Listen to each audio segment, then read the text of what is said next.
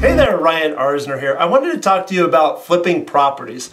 Property flipping has been around for a long time. It's certainly common in the industry, and the rules around property flipping have definitely been changing. When a property is flipped, that simply means that a buyer has come in and bought a home typically at a reduced price, and then they're quickly turning around and selling it for more. When that happens, the rules get a little bit fuzzy depending on the guidelines that are in place and the program that's being chosen for the buyer that comes in. Generally speaking, if a home has been bought and then sold within 12 months on a conventional loan, you're going to have to get what's called a field review, which is where a second appraiser comes in and reviews that first appraisal.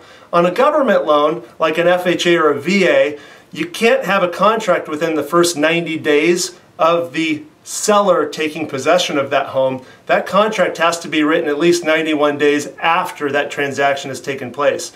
After that point, then a field review or that second appraisal then has to be paid for, typically by the seller, and then you're able to close that loan. As always, if you have any questions or anything, feel free to give me a call.